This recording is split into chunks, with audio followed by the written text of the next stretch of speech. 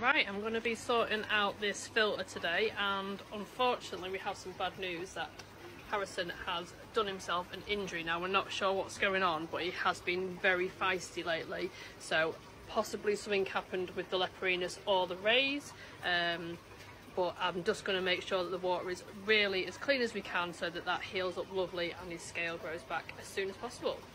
I'll be adding two things to the filter to ensure this. Now I'm going to be putting in some fresh carbon. Honestly, I would normally pick the Seacham carbon, but I haven't got a big tub of it at the moment, so I'm going to put all of that in. And I'm also going to use some of our resin, the V4 resin. So bags of media ready to go.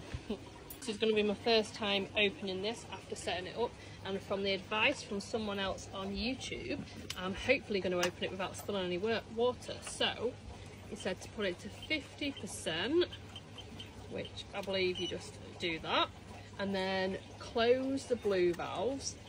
Oh god, this is where I'm going to struggle. Oh, there's one,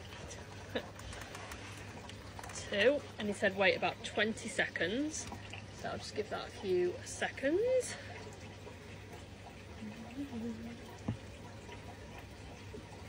Don't know if I can be bothered to wait 20.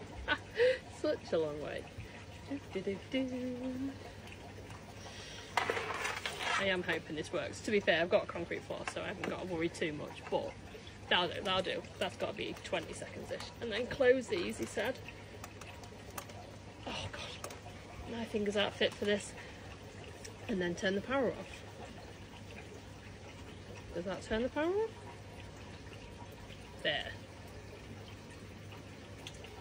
And apparently I can now open it. 1 second, I'm just going to unplug it anyway.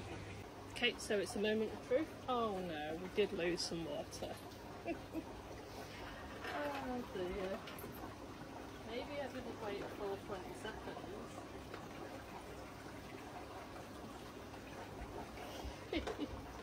I've got a little puddle of water. I'll show you. Oops. Next time I open it, I'll follow the rules properly and see if it works. Got all the trays out. Now, look how dirty that one is after only, what, 2 days? So it's definitely good that I've added this extra filter because it looks like we needed it. I'm going to fill these two trays here because apparently this one needs to be kept clear. That's my carbon tray and that's my resin tray. Happy. I'm just about to turn it back on and I made an absolute mess. My feet are soaking, so I definitely need to look at how properly to switch that off and maintain it. Okay, that's it. We're all back on. It's all good. Everything's flowing perfectly. Harrison's back to very much enjoying the flow.